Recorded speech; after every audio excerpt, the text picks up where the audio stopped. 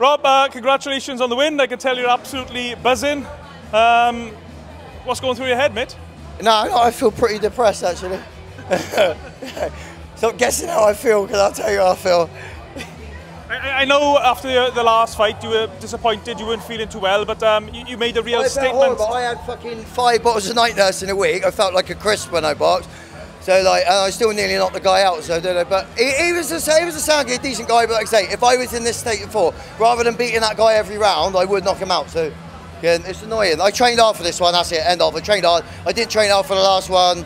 I trained hard for the one before that. The same as in the pros. Some that I don't train very hard at all. Sometimes I'm always down the fucking park when I have a fight.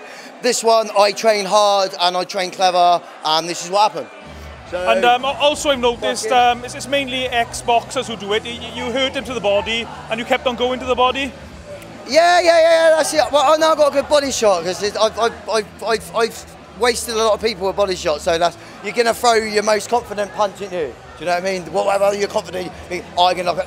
And not only that, he kept on making big mistakes. To be fair, I thought Ricky's a good fighter. I've loved watching him and everything, but I've been in boxing for 18 years. I've had 48 fights, professional and amateur and BKB. I've had 48 at 136. I boxed Groves 3 times. I boxed Michael Fielding twice.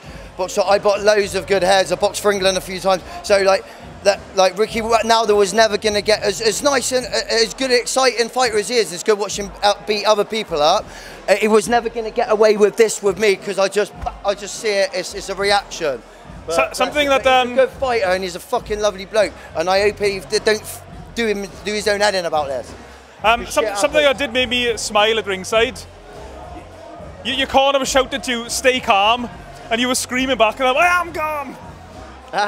Your corner men was shouting to you, "Stay calm, stay calm," and you were screaming back, "I am calm, I am calm." I should have said it like that. I am fucking calm, you cunt.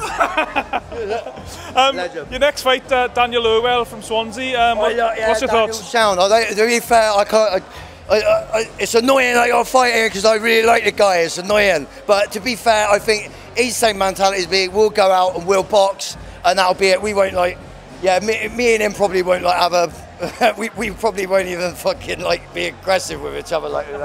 We'll let each other up, but we'd probably just be smiling at each other the whole time. Unfortunately, that's the sort of fight it's gonna be, because it's true, isn't it, Matt? But yeah, he is like. But that's something. But he's from the valleys, you know, like you're fucking hard. You're from the valleys.